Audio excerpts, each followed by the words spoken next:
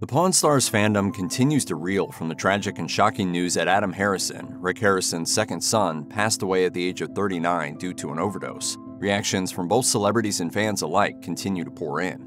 Rick Harrison first responded to his son's passing on Instagram, posting a photo of them together along with a broken heart emoji with the caption, "You will always be in my heart. I love you, Adam." Underneath, Donald Trump Jr. offered his condolences, writing, quote, "I'm so sorry, man."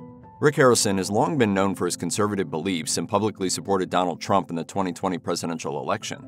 Sons of Anarchy and Mayans MC star Emilio Rivera also replied underneath Harrison's post, saying, "Rest in peace. My condolences to you and the familia."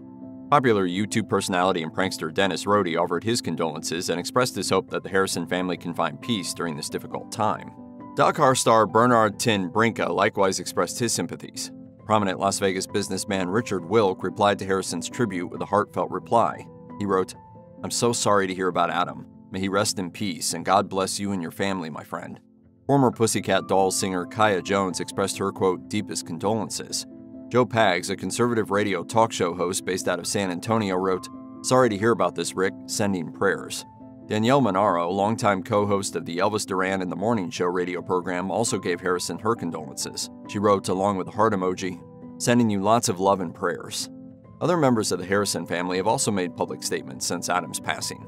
Longtime Pawn Stars standout Corey Harrison, Rick Harrison's first son and Adam's older brother, also took to Instagram following his sibling's tragic passing. The pawn shop veteran posted a picture of him holding a childhood photo of him and his brother playing inside a bathtub. The caption underneath reads, "I will always love you, Bubba." In a public statement, the Harrison family expressed their need for privacy during this troubling time, per TMZ.